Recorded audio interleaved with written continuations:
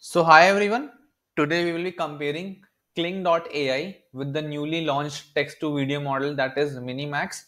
So here is the Kling UI you can see, and here is the MiniMax UI that you can see. This UI is a little glitchy.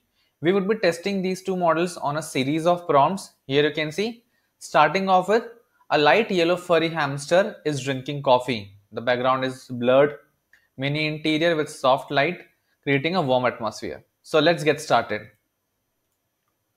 So the first video is created by Kling AI, which looks very realistic to be honest, and correctly describes the prompt. And this one is by MiniMax. This is also looking great, but it's more in portrait mode. And I think there are certain effects that the model has added, which looks a little less realistic, but still the quality wise both are pretty good. But Kling AI video looks more realistic to be honest. The next prompt that we will try is a grand festival celebrating the four elements earth, water, fire, and air. Illustrate a diverse crowd of attendees, including a Hispanic fire dancer, an indigenous water shaman, an Asian earth sculptor, and a back aerialist. So here are the two videos that were generated. The first one is with Kling AI. As you can see, this again looks very realistic.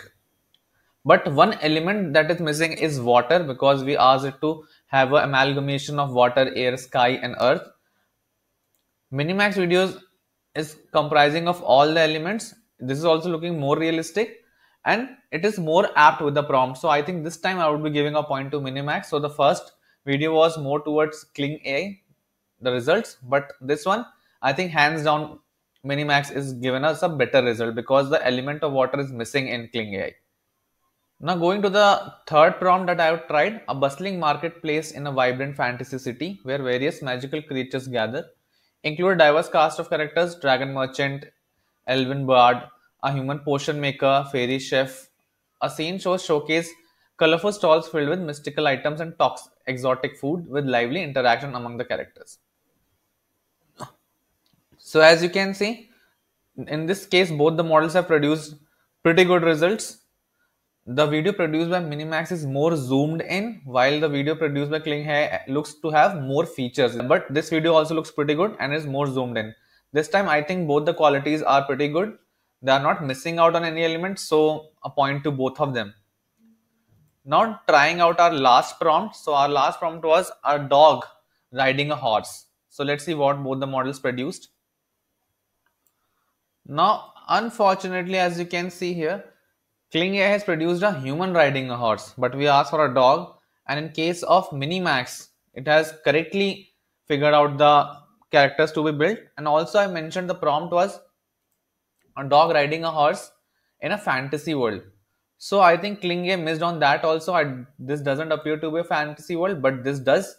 So I think given the four prompts that I tried out, Minimax looks better as compared to Kling AI.